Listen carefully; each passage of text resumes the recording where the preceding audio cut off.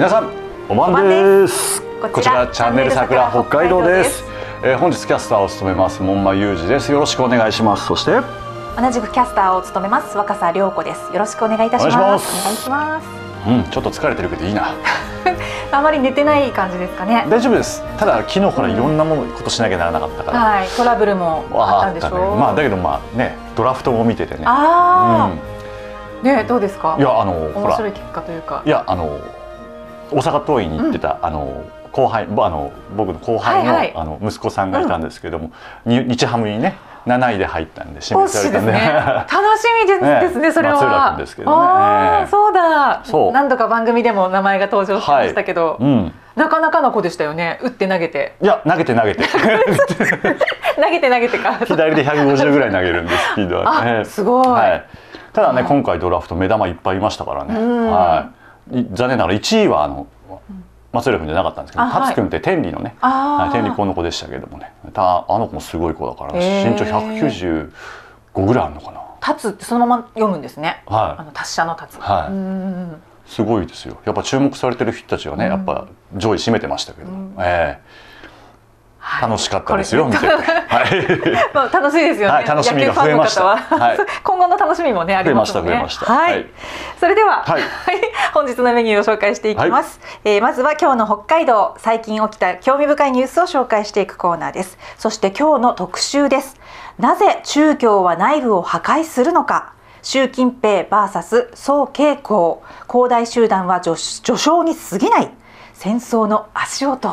という以上の2本立てでお送りいたします。ちょっと長かったですけども。噛んですいません。いえいえ。チャンネル桜北海道は道民による道民のためのインターネット放送です。常に皆様と共に歩んでまいりたいと思いますので、ご支援のほどどうぞよろしくお願いいたします。というわけで私たちはチャンネル桜北海道を応援してくださる皆様を大募集しております。チャンネル桜北海道は大企業や組合、宗教団体などからは一切支援を受けておりません。北海道民、国民一人一人に支えられて日本の国益を根底にした番組を制作しています。他のテレビ局では報道されない道民、国民にとって本当に大切な情報を常に考えながらこれからもお伝えしてまいりますので、どうぞ皆様のご理解とご支援のほどよろしくお願いいたします。そして大事なとこ、具体的なご支援の方法でございます。チャンネル桜北海道では100人委員会を立ち上げています。賛同者、広告主として毎月一口1万円の会費を頂戴しています。何口でも可能です。毎日7秒間のコマーシャルをチャンネル桜北海道の番組内で放送しております。ですが広告はいりませんという方の支援も大歓迎です。また月々のご支援以外にも単発でのご支援方法もホームページの方に掲載しておりますので、何卒よろしくお願いいたします。皆様の支援だけが私たちのね、本当ですね、運営していくための本当に軍資金となりますので、どうぞよろしくお願いいたします。ということで早速今日の北海道、今日の北海道、ドラフトっていう話もありましたけれども、ちょっと気になるニュースがねあって、もう2週間ぐらい前からいろんなネット記事にも上がっていたんですけど、ウニ、鮭大量死、聞きませんか。最近北海道秋の味覚が大ピンチという見出しがありました。北海道の太平洋岸などで9月以降ウニや鮭の大量死が相次いでいます、ということでね、大規模な赤潮が確認されているそうですね。なのでその赤潮の関連調査があるんですけれども、これね、それで北海道が今日12日今日ですね、国に支援を要請するという記事が、これは読売新聞からなんですが、もうねその被害の金額がすごくて、やっぱりウニというと厚岸町結構有名じゃないですか。エゾバフンウニのね被害が育成途中の小さなものも含めると約8割もう死んでしまったと。でそのシャコタンとかは影響なかったのかな。シャコタンどうなんでしょうね。どうなんでしょうか。この被害額なんですけど、およそ10億円に上る見込みということで、これはウニなんですけど、鮭もすごくて、およそ1万2000匹がもう被害が出ているということでね。もう絶対なんだけどもったいない。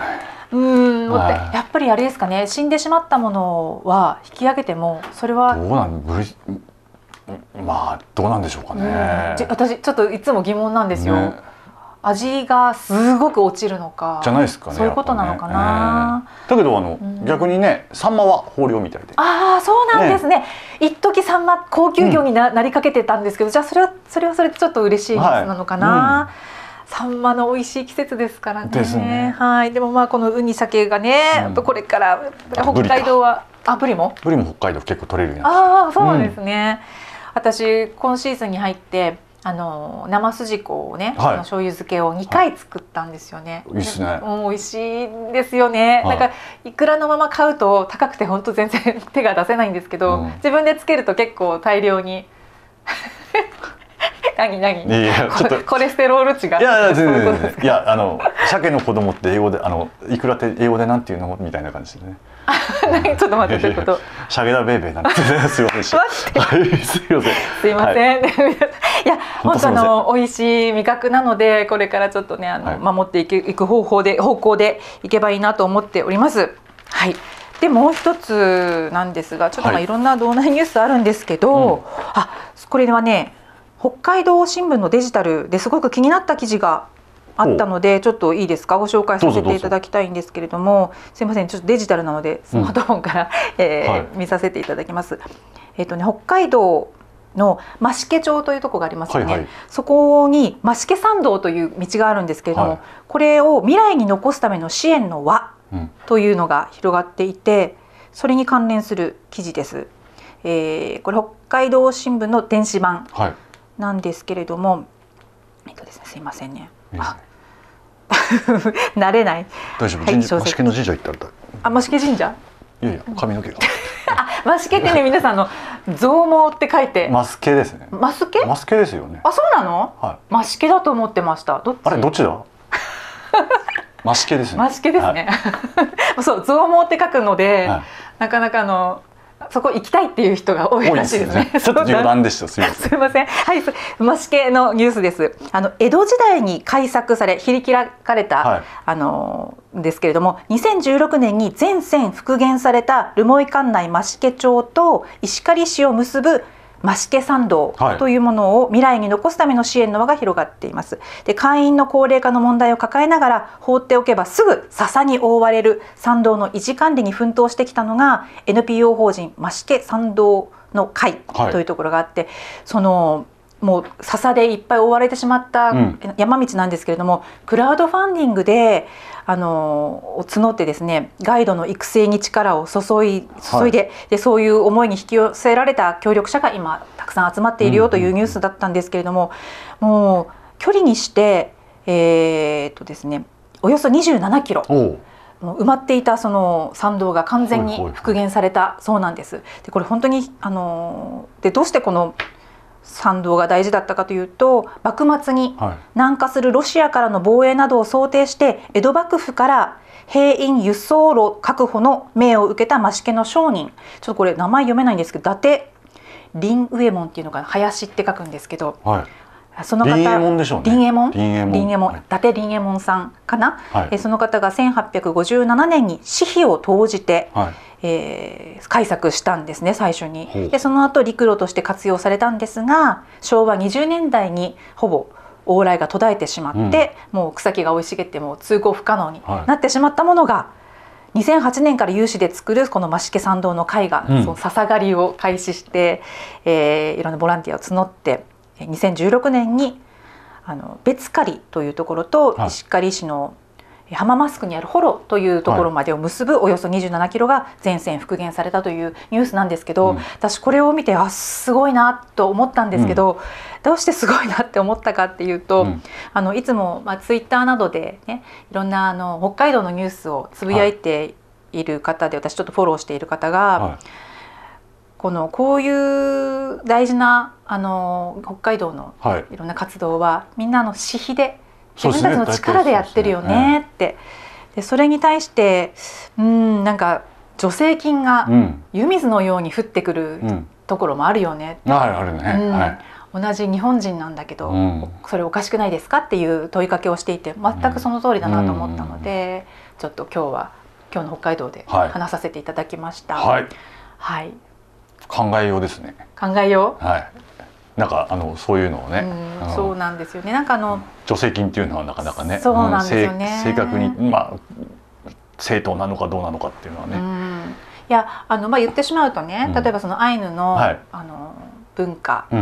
アイヌと、一括りにするのはもう本当はおかしいんですけど、と呼ばれる部族というかはいらっしゃったのが事実で、でも同じ日本人として一緒に北海道を開拓してやってきたじゃないですか。やっぱりその片方をなぜここまでものすごい予算を投じて、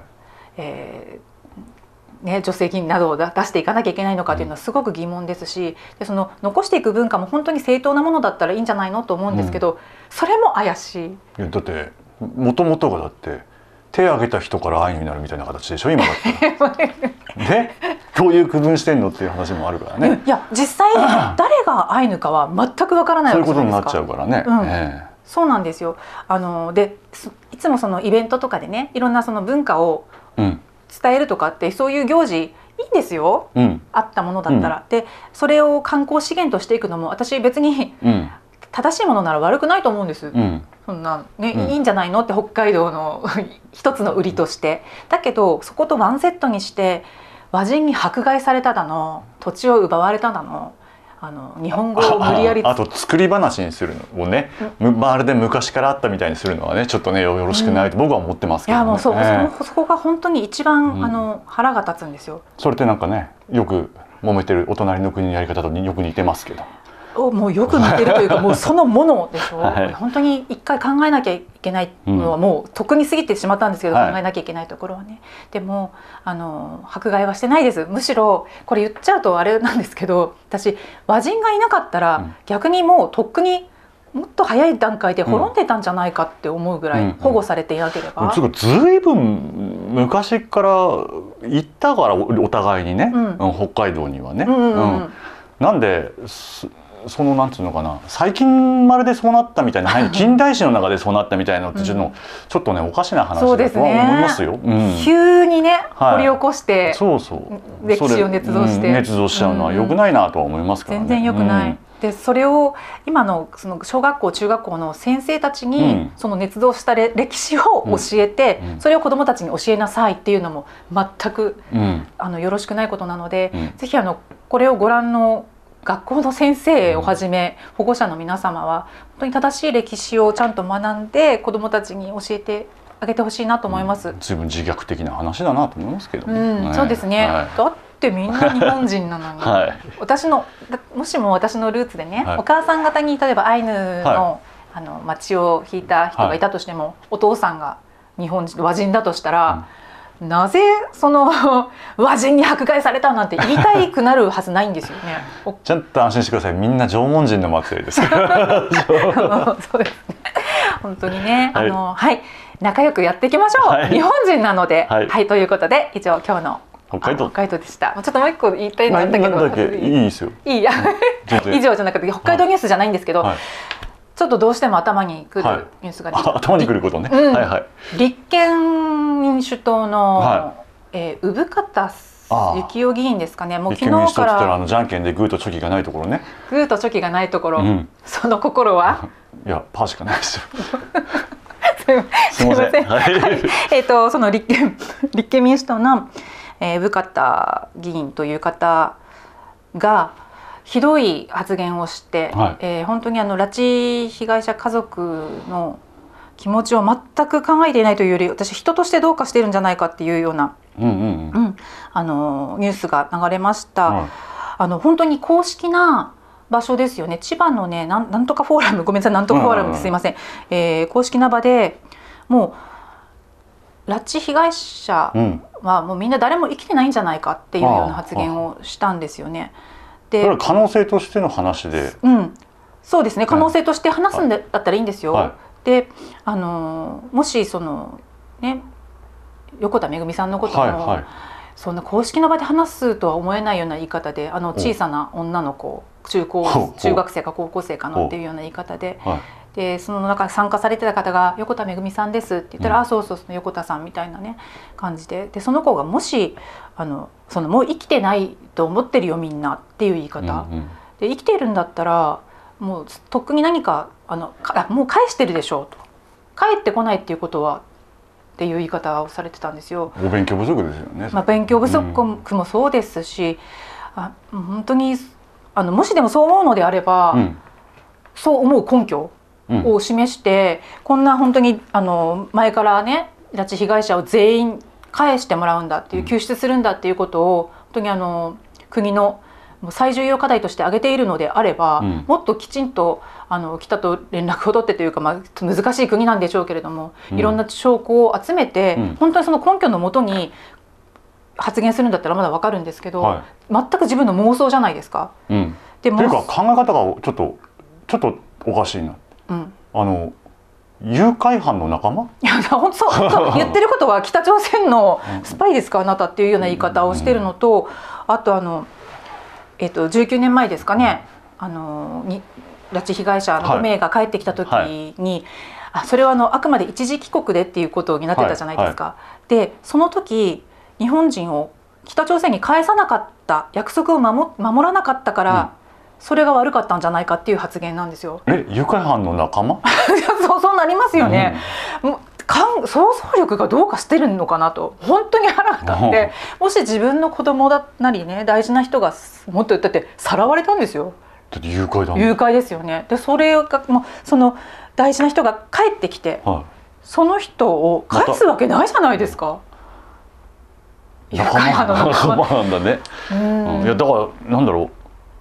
う、やっぱ違うんだな、普通に犯罪と犯罪じゃないかの違いが理解できてないから注意して見てた方がいいですよ。何ですか、よくいるから立憲民主党ってなんかいろいろやらかすんで、予備軍みたいに見えちゃいますね。それだとね。いやでも本当に、もうなんか謝ってるみたいなんですけど、謝るぐらいだったら最初から言うなってすっごい思いますけど。いや本心でしょ、それが出ちゃったのが。そうでしょうね。本当にもうどうやばいと思って言い換えてももう遅いと思うけどね、それはね。そうですね。30年ぐらい経ったら聞いてあげるわみたいな感じです。心入れ替えたらねっていうのはね。誰でも議員になれるんだと思ってしまう瞬間でした。本当に議員としてどうなんだ、誘拐犯の仲間までね。いや本当にそういうことでちょっと残念なニュースだったんですけれどもね。ということですいません長くなりましたが、以上今日の北海道でした。続きましては特集です。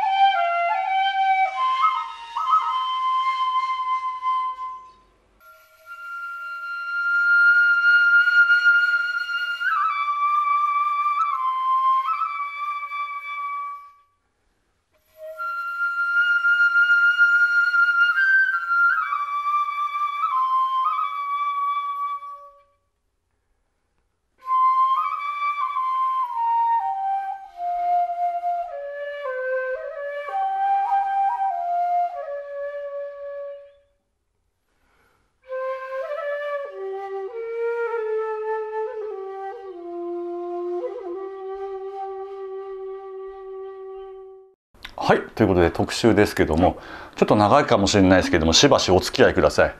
ろしくお願いいたします。視聴者の皆さんもすいませんね。ここ数週間ですけども、海外からのニュース見てますと、やっぱり恒大集団、中国のですけどもね、ここの話題多いですけども、あと停電の話題もすごく多いです。中国市内ね、停電の、ただそれちょっと置いときます。停電の話は。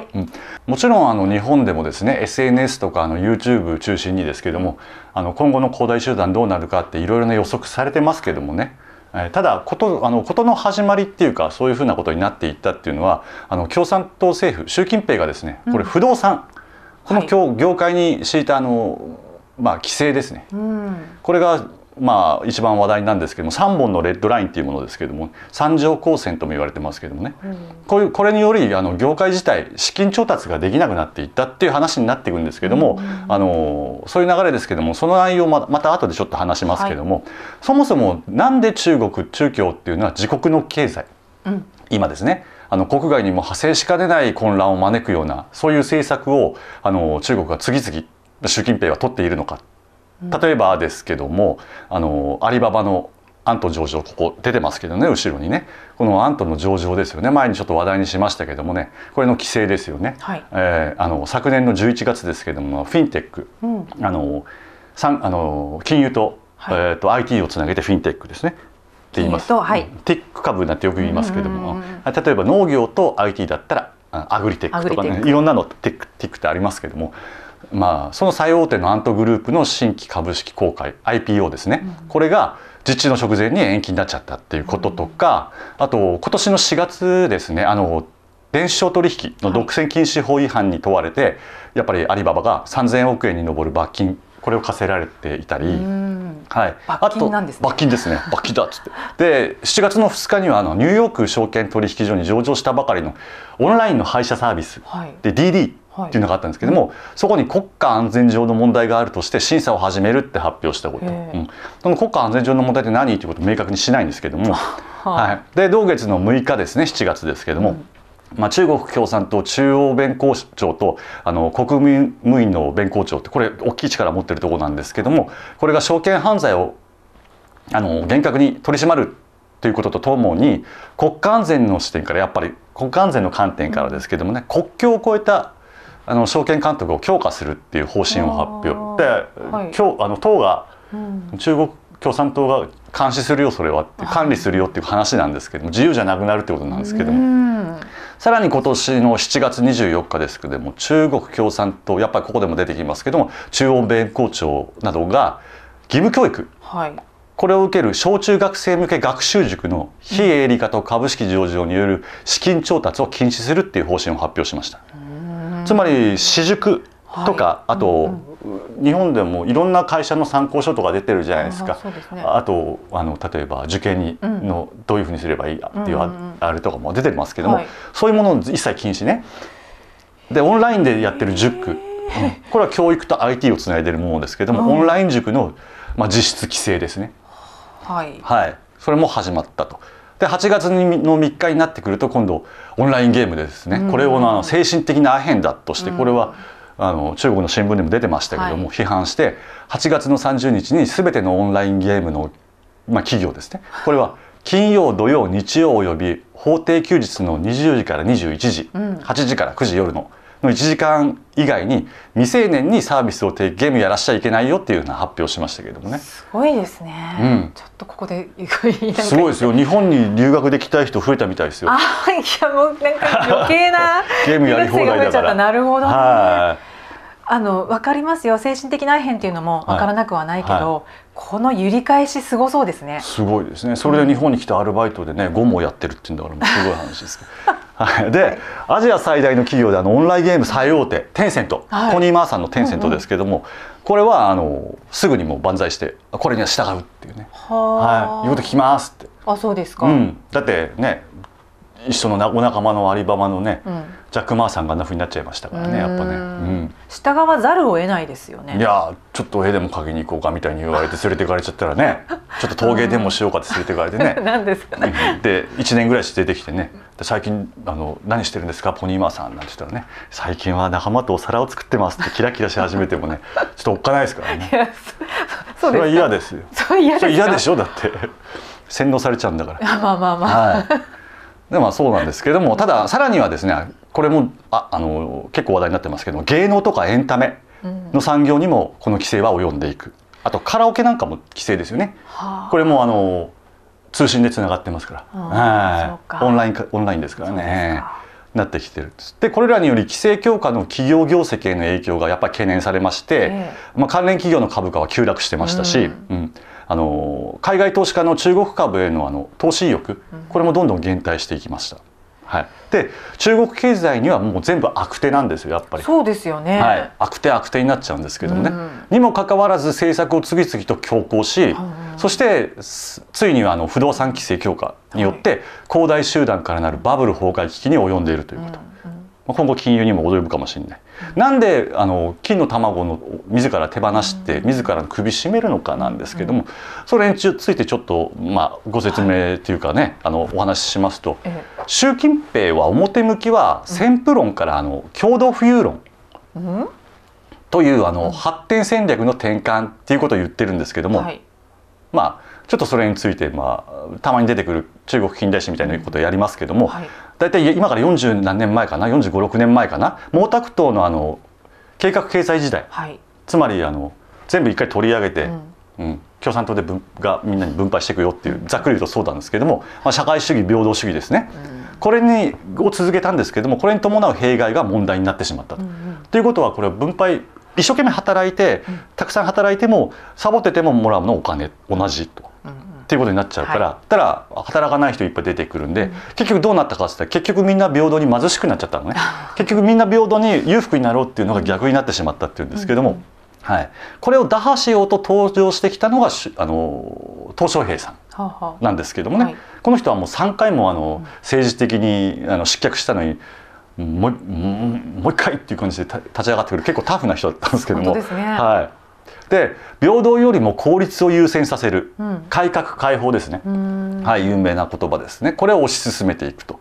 ただ総じて国民生活は改善されて、その路線は後に江沢民に引き継がれていくんですけども、開かれた中国市場ですよね、新しい産業、例えば金融不動産 IT テクノロジーなど、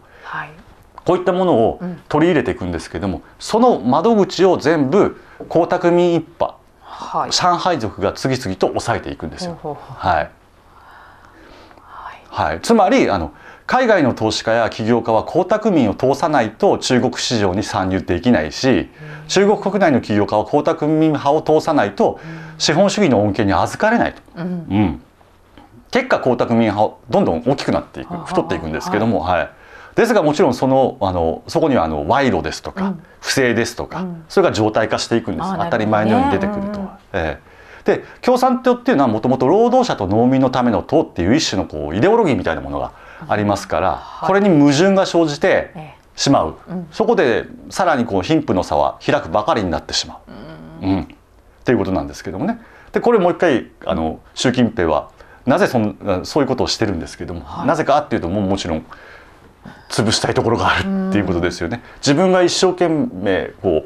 トップになったとしても、でいろんな政策がされてたとしても、外から入ってくるっていうものが全部美味しいところ持ってかれちゃうってことですね。でそれについてまたちょっと説明しますけどもね。でさらに2002年の引退後ですね、江沢民の引退後ですけども、江沢民時代は院政っていうものにこだわって2年間軍トップの党の中央軍委員会主席にとどまり続けるっていうこと、これはもう周りの人たちからもかなりギャンギャン言われたみたいなんですけども、そこで胡錦涛主席が現れるんですけどもね、で胡錦涛主席が出てくるんですけども、胡錦涛主席はこの内需主導経済、この内需の方に目を向け始めて移行していこうみたいなことをしたんですけども、そこに対して2年間とどまって目を光らせて続けるわけですよ、江沢民さんは。でそして胡錦涛に対する形、それを目を光らす立場に置いたのが曹慶紅さんと言われてますけども、タイトルの曹慶紅さん、彼は党中央政治局常務委員および国家副主席、副主席ですね。この人ですけど、これ若い頃ですけど、今御年82歳になってますから。そうですか。でこの2つ中国の中央政治常務委員と副主席を歴任していたんですよ、この時。ここで現在の江沢民派ナンバー2と言われる曹慶紅さんは出てきたっていうかピックアップされてたんですけども、この人ね要するに江沢民さんの仲間ですよね。で大衆党最大の実力者とも言われてますけれどもね、大使党高2代あってそのさらに上っていう感じなんですけども、大使党に関してもちょっと、そういう集まりがあるってわけじゃないんでそれはなかなか難しいんでまた今度説明、前に1回したかななんですけども、で江沢民時代に党の総書記の秘書として幹部の任命、それに影響力を行使していた。で江沢民の政権、政敵ライバルになる人たちを引退へ追い込んでいったのもこの人。本人は今現役ですか？現役っていうか、引退はもちろんされてますけどもね、ただ力持ってます。でその一方で江沢民の息のかかった上海族、上海閥ですね、これを次々に昇進させていくわけですよね。ライバルを切っていって、親分のライバル切っていって仲間どんどん、そういう権利を手にしていたわけですけども、で副主席になって以降も中央組織部長として、で党内の人事権を握ります。これはもっと大きい力ですけどね。で彼宋慶紅さんは江沢民系の上海閥、大使党でもありながらなんですけども上海閥の代表として次期総書記だっていうふうに見なされていたこともあります。そうなんですね。だけどこの宋慶紅さんっていうのは、なかなかしたたかで名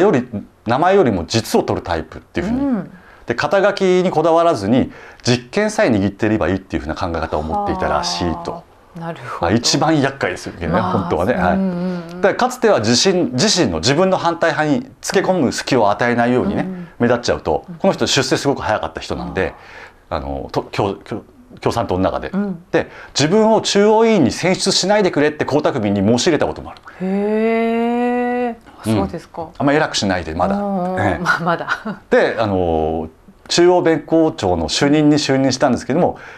実質的には権力を握って党の人事権などを掌握していくんですよね。で今度はこの宋慶紅さんですけども、この方の引退時ですけども、引退後この時に同じ大使党、この習近平さんを総書記に推して影響力を保持しようとしてたわけですね、と言われてます。ずるいですが、習近平さんは名も実も欲しかったっていうことですわな。そうか。二頭を追ってしまうタイプ。名前だけっていうか、そういうの嫌だったんで、胡錦涛さんみたいになりたくなかったみたいなのもあるかもしれないですけども、引退後同じ大使党の習近平を総書記に推して影響力を保持したんですが、いくら改革開放で自国が豊かになろうと、ほとんどの利権は江沢民派が握り、どんどんお金が流れていくと、それでは政敵を育てるだけになってしまうと。でその構造を変えるには国家主席、この権利を名前を最大限利用して政治腐敗を正すっていう名目のもとに、でハエも虎も叩くよっていうふうな感じで言ったんですけども、そしてこの結果がずっと続いて、習近平さんのやり方だったんで、それが今昨年からの極端な政策につながってくるっていうことじゃないのかなということですね。歪んでますね。だから結構、かなりドロドロですよ、やっぱりね。でちなみにそして日本の政治家で、深いつながりがある人、パイプがある人なんていうのもね、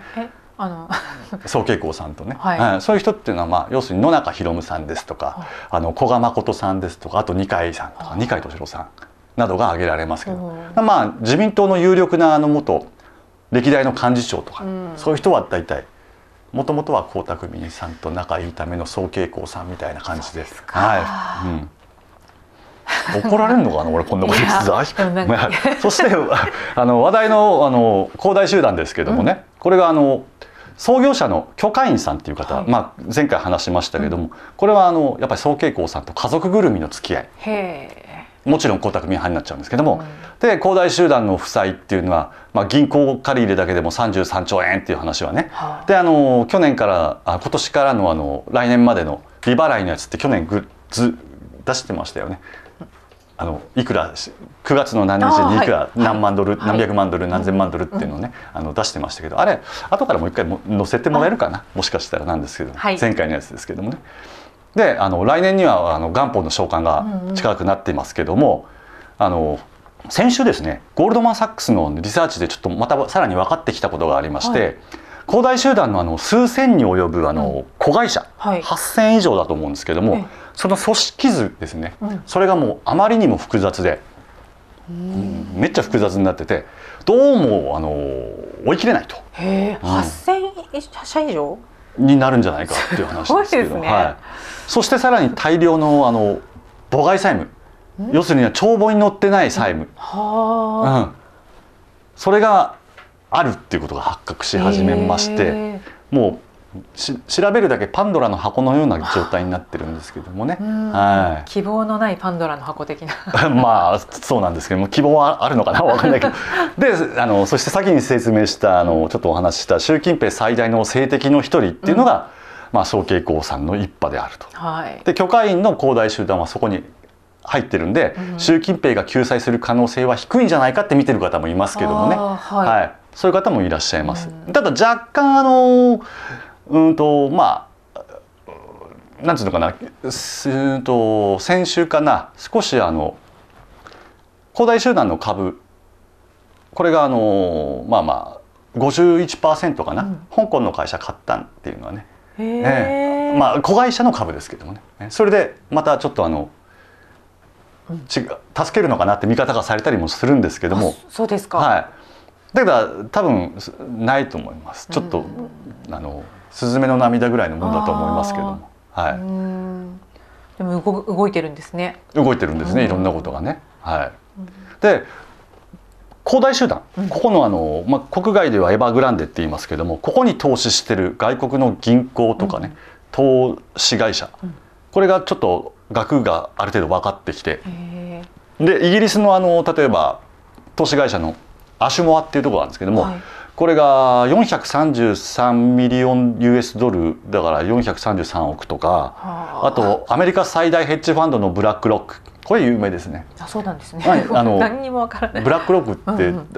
ところはもうとにかく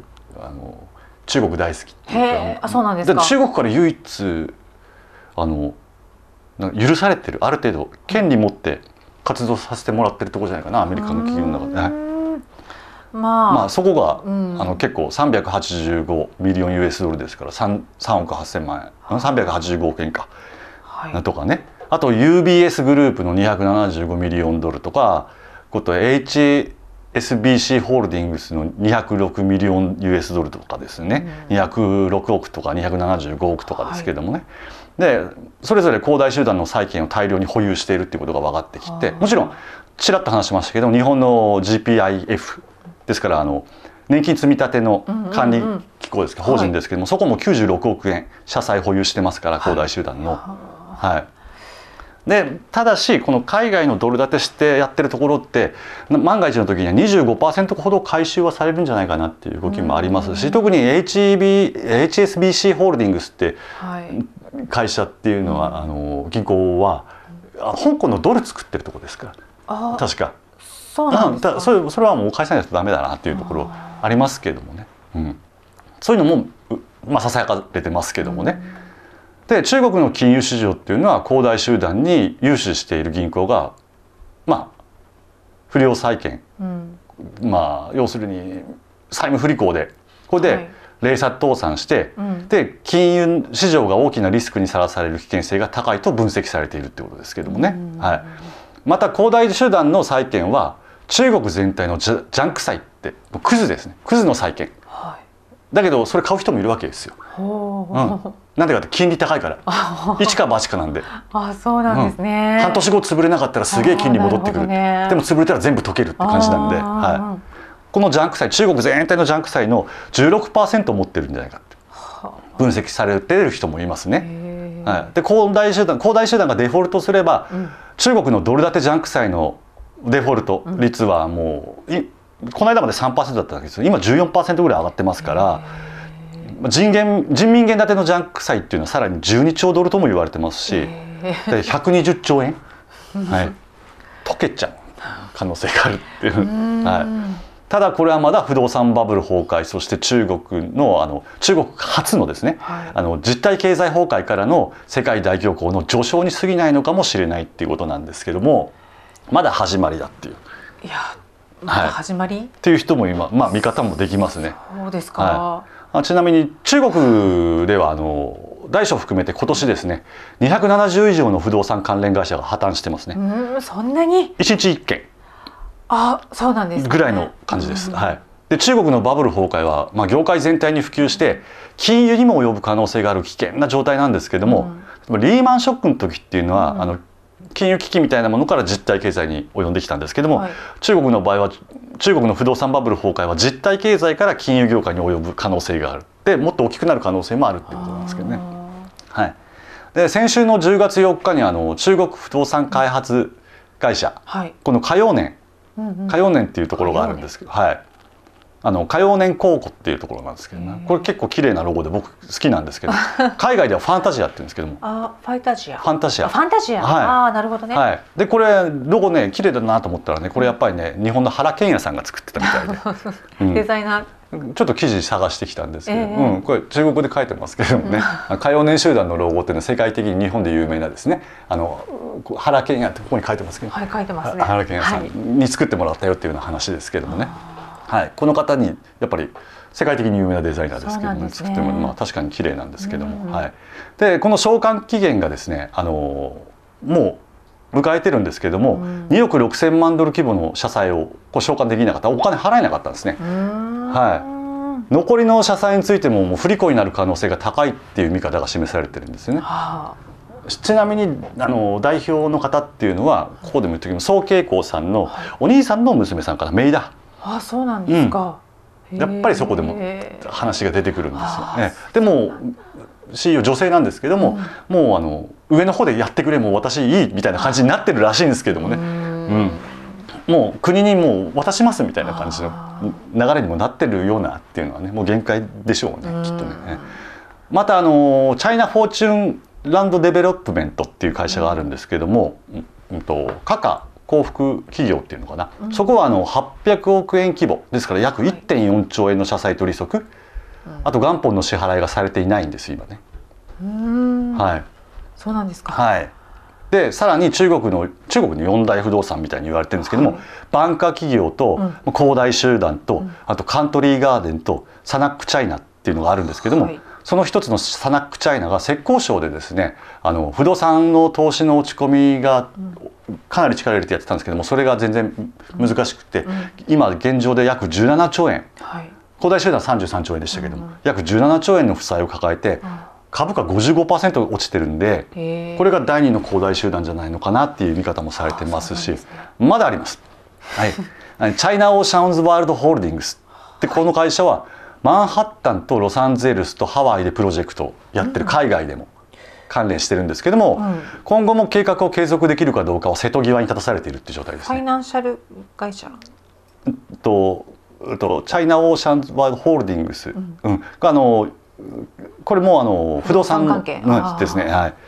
のプロジェクト携えやってるんですけど、これ瀬戸際ですね。でサンフランシスコの中でやってるプロジェクトではもう工事止まってるって言ってましたし、そうですか。お金が穴掘って終わってる状況です。これサンフランシスコでも2番目に大きいホテルになる予定だったんじゃないかな。そうなんですね。でここは全て合わせると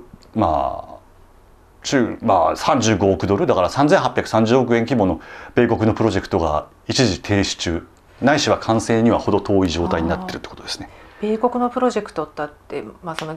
中国の会社がやってるんですよね。もちろん日本でもそういうところいっぱいあります。ですよね。日本のプロジェクトはどうなんですか？進んでます。なんでそこも止まったっていいんじゃないの？一部止まってるのはあるんですけれども、ただ大きなところは逆に止まってたところが進んで始まったっていうところもあります。なんで？場所は言えないですけど、ちょっとそうなんだ。どこだろう。で中国の今こういう現状になってますけども、これ出てますけどもね、これが原因となったのは不動産の規制の3つのレッドライン、三条公線または三道公線というものですけども、こういうものね、大まかに言うと自己資本の比率、これが最低でも 30% 以上ないとダメだよっていうことで、資本金は負債より大きくするっていうこと。で有利子負債、つまり利息がかかる借金、これを返済できるだけの現金を確保しといてねっていうことで、これはっきり言って不動産業界のみならず会社経営のやってたらもうちょっと待ってみたいな話で、もう狙い撃ちですよこれ。兵糧攻めですよね。はい、そうですね。はい、もう現在の中国の会社経営ではもう干上がる不動産ではね、これ上から出てますけどね、恒大からずっと出てますけどね、これ3つとも全部かぶってるってレッドラインっていうのが上ですけどね。はい、でその次2つですね。でその下がイエロー1つだけ、これに抵触してるっていうものですけども、これ一番端っこ見てもらうと、民企とかね、国営とかいろいろ書いてますけどもね、これもうほとんど民間企業狙い撃ちの状況ですよね。ああ、そうなんですね。でこういう政策を取っているということ。習近平がね。はい。いや、どうなんだろう。己のためにやってるってことじゃないですか。さっきの聞いてたら。うん、そう。おかしくないですか。なんで止まる。いや、だって独裁国家。独裁もいい、もう過ぎるでしょ、独裁が。これね。だってむちゃくちゃでしょ。むちゃくちゃですよ。この間、今日見たけども、なんかほら北朝鮮って国連でなんつうの制裁されてるじゃないですか。はい、だから輸出とかそういうのやり取りダメでしょ。なんか中国石炭あんまりにも足りなくて、洪水で一番でっかい石炭会社洪水になって沈んじゃったからって淡くって瀬取りで中国から石炭入れてるぞって話も出てますけどね。瀬取りで中国から？違う、北朝鮮から。北朝鮮から。国際違反だぞみたいな話になってますけどもね。守るわけがない。そうなんですね。めちゃくちゃですね。めちゃくちゃです。いや、前から分かってたけど。もうデスマッチですもん。四角いジャングルですもん。タイガーマスクですもん。いやいや、違う。悪役時代。そんな時代あったんだ。はい。で、そしてこれらはもう習近平による国内の政争です。政権闘争なんですよ。また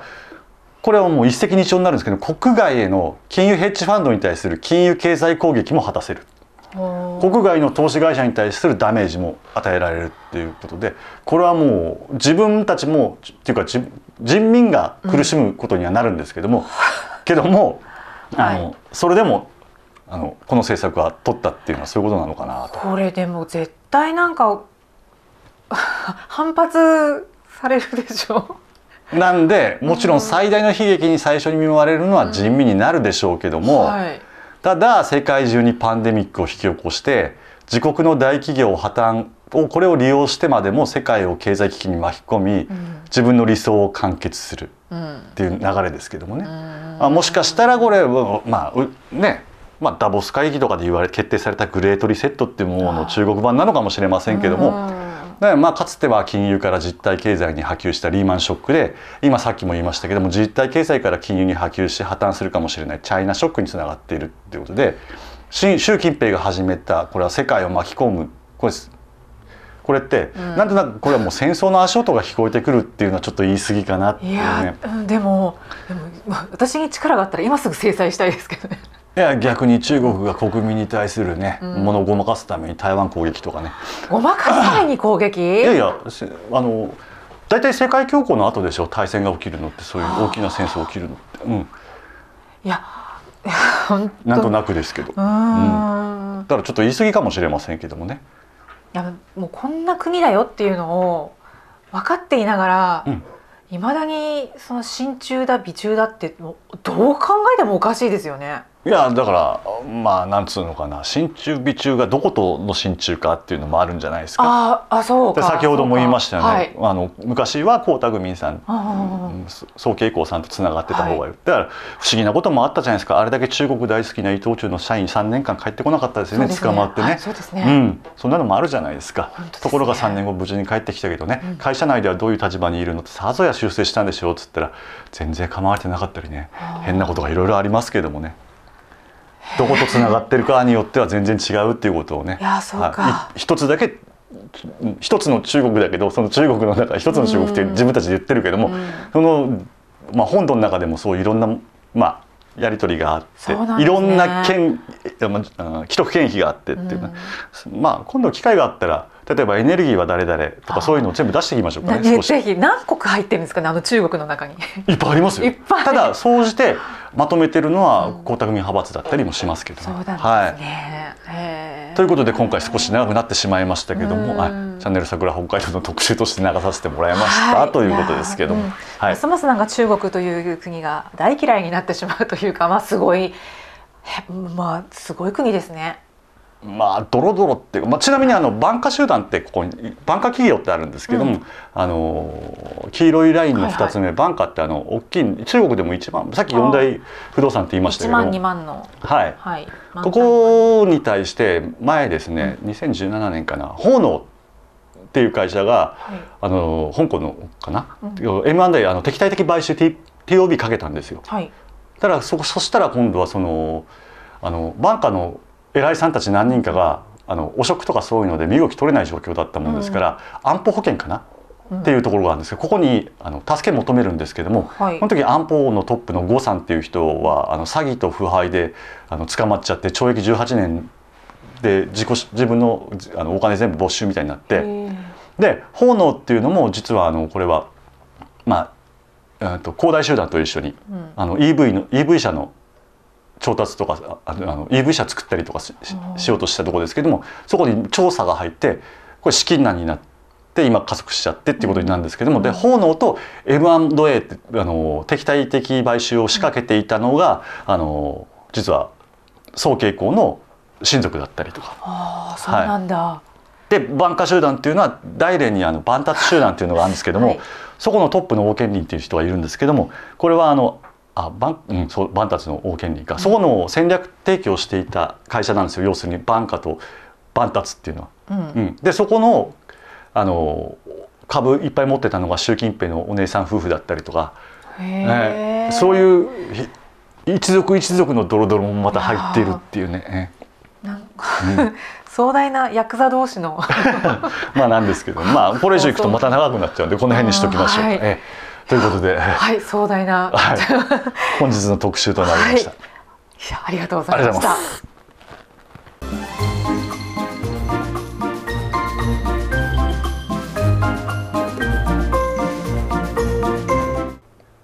ということでエンディングですけども、その前にお知らせがございます。まずは国盛州北海道の街頭演説のお知らせです。今週ですね、16日土曜日、午後2時から4時まで紀ノ国屋書店前で街頭演説が行われます。登壇されるのは澤田栄一先生ということで、ぜひ皆さんそろそろ寒くなってきましたので暖かい格好をして応援に行っていただけたらと思います。16日土曜日の午後2時から4時までです。続きましては第106回総合私塾のお知らせです。同日16日に開催されます。演題が日本経済次の課題、地方再生積極財政の必要性という非常に重大な演題となっています。講師は柴山啓太氏です。午後5時半から夜の7時半までとなっています。場所はカデル27の820研修室で定員が70名となっていますので、ぜひお申し込みをして、ご参加ください。申し込み方法はできましたらメールでお問い合わせをいただきたいと思います。メールでの申し込みをしてください。参加費がですね2000円となっています。また懇親会がありますが、こちら4000円となっています。ということで16日は国盛州北海道の街頭演説、そして総合私塾と、2本立てですねあります。そしてもう一つなんですけれども、今月21日木曜日にですね、なんと待っておりました、拉致被害者救出のための、集会があるんですけれども、すごいです。今までとは違う切り口で、開催するということで、我らが川田忠久市議、そして水野俊平北海商科大学教授、そしてですね特定失踪者問題調査会の荒木和弘代表をお迎えしての集会がございます。こちらも場所はカデル27、1060号室1060号室となっています。21日の木曜日で、時間なんですけれども6時半から8時までがまず YouTube で参加ができるということでね、この模様を見ることができます。そして会場にお越しの方は6時半から8時半までとなっているので、もしかしたらなんか質疑応答なんかできるといいのになと思うんですけれどもね、どうでしょうか。参加費が1000円となっています。で、事前予約はありませんので、当日直接会場の方にお越しください。ただですね、この新型コロナウイルスの状況によりましてはいろいろと変動があるかもしれません。その時はどうぞご了承ください。ということで以上3つのお知らせをさせせていただきました。はい、まあ、今日は本当に盛りだくさんでね、たくさんお話いただきました。いや僕もねついコロナの2回目、ワクチンの2回目終わったんですね。はい、お疲れ様でした。もうだいぶ1週間ぐらい経ってますか？経ってますね。そうなんですね。全然何でもなかった。よかった。なんか痒くないブヨみたいな感じ。ちょっと腫れたけど痒くなかったよ。ブヨね。そうですか。ファイザーだったんだね。そうなんですね。モデルナの人ってやっぱ熱出るって言いますね。モデルナアームとかよく聞いたりしますしね。どうなんだろうね。聞く人9度は超えたよって話を。そうですね、割ともう暑くてひんやりしたそのフローリングの上で寝てましたとかいう人とかね。まあ入ってる RNA ワクチンの入ってる比率が違うらしいから、そうらしいですね。だから RNA ワクチンの比率なんか少し下げるとかねいう話も出てましたけどもね。そうなんですか。接種される方はぜひ自信満々で接種してくださいね。なんかいろんな不安な気持ちを持たずに、それはね大事だなと思うんですよね。心構えができるからいいですけどね。そうですね。はい。なんかいろいろと事前のものを読むとちょっと怖くてできないってなる人もいるらしいんですけど、そういう情報もありますけどね。ただ周りに聞いても別にね、終わったよっていうぐらい。そうですね。そういう人の方が圧倒的に多いです。すすきので受けるとバッジもらえるんですよね。バッジ、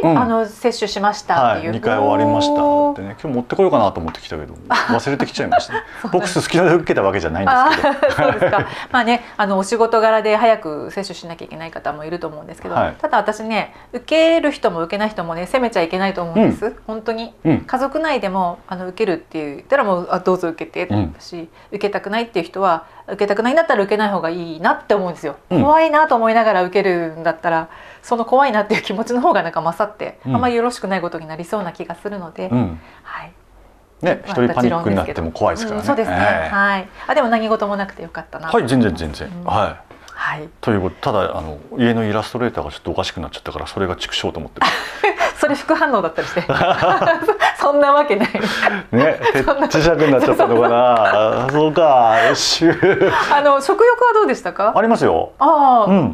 接種後余計に出ます。やっぱりこれ結構共通してますね。不思議ですね。お腹は減りましたね。お腹は減りました。なんか